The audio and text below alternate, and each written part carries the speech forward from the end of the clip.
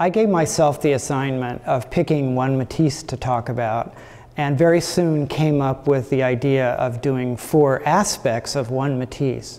That gave me a real chance to think more about that one picture, and particularly to focus a little bit on Matisse's process, so to try to learn something about how he worked. And I picked a picture, The Yellow Dress, which is a picture in transition. It's really showing Matisse struggling. So if you look down at the signature, you'll see that it says Henri Matisse, 1929 to 31. So that indicates that he either worked on it a lot or he started it and stopped, and that's in fact the case. He did start it and stop, and a lot of things intervened in his life. He came to the United States for the first time. He got the commission for the Barnes mural in Philadelphia.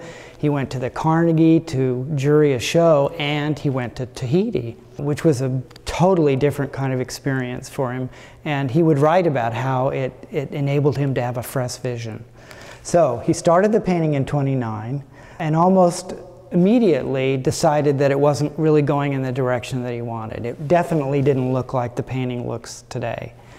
But when we look at it now, we can see some evidence that he was struggling or changing his mind, that in a way the picture looks like it's evolved. I think the figure looks like she's a plant, and she grew taller and taller till she almost occupies the whole picture. Often Matisse will have a figure in smaller scale that sometimes gets lost in all the decoration around. But in this case, you really feel like she's taken control of the whole picture.